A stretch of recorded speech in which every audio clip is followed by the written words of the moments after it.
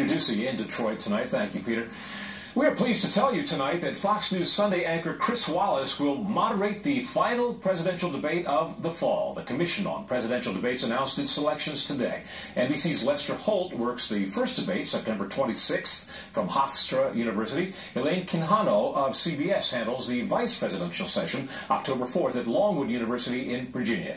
CNN's Anderson Cooper and Martha Raddatz of ABC will co-host the second presidential debate, a town hall from Washington University in St. Louis. And then Chris Wallace takes the final session, October 19th, from Las Vegas. But we told you